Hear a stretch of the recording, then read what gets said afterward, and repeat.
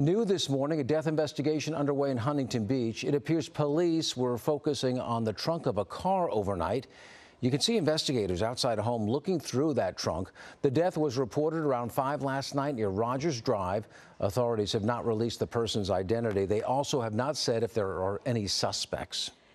Hello, I'm Mark Brown. Get more great ABC7 content by clicking the subscribe button for our YouTube channel and download the ABC7 Los Angeles streaming app on Fire TV, Android TV, Apple TV, and Roku to watch on your TV.